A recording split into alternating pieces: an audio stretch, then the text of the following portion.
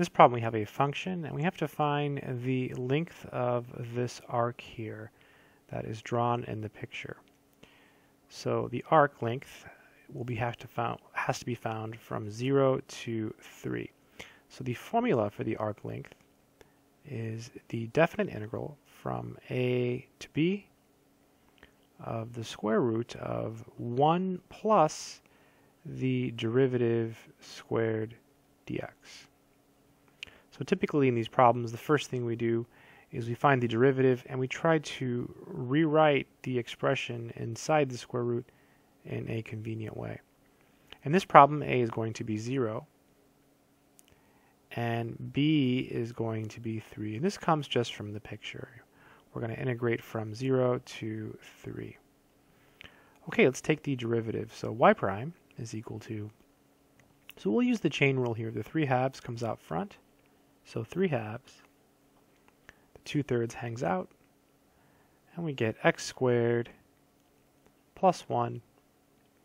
Then 3 halves minus 1 is really 3 halves minus 2 halves, which is 1 half, times the derivative of the inside function, which is just 2x.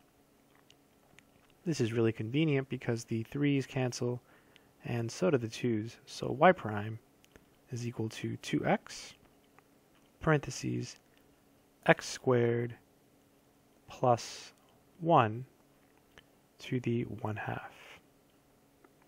So now let's go ahead and square this. So y prime squared. So squaring everything, we have 2x, and then this piece here, x squared plus 1 to the 1 half squared. And I put it in parentheses just to show you that we're going to square each piece. So when you square the 2x, that turns into 4x squared. And when you square the second piece, what happens is you multiply the 2 and the 1 half. So they cancel. So you just get x squared plus 1. And it turns out we can actually distribute the 4x squared now. So 4x squared times x squared will give us 4x to the 4th. And 4x squared times 1 will give us 4x squared. So this is y prime squared. So we're almost there. We need 1 plus y prime squared. So I'll do it over here. So let's go ahead and write that down. So 1 plus y prime squared is equal to 1 plus, well, we just worked out this. So this will be 4x to the 4th plus 4x squared. And we have to take the square root of this and integrate it. So there's a trick. Let's write it with the highest exponents first. So 4x to the 4th plus 4x squared plus 1. And the goal usually is to write this as something squared. Well, it turns out that this problem is no exception. This is 2x squared plus 1, and the whole thing is squared. And you can check this. If you square the first piece, you get 4x squared to the 4th. If you multiply 2x squared times 1 and double it, you get 4x squared, and 1 squared is 1. The formula we use for this is a plus b parentheses squared. So you square the first one plus 2ab plus b squared. So that's how you can easily check that this works. All right, let's go back to our formula now. So s is equal to, so we said a was 0, that comes from the picture. Likewise, b is 3, that also comes from the picture. It's the x values, left to right.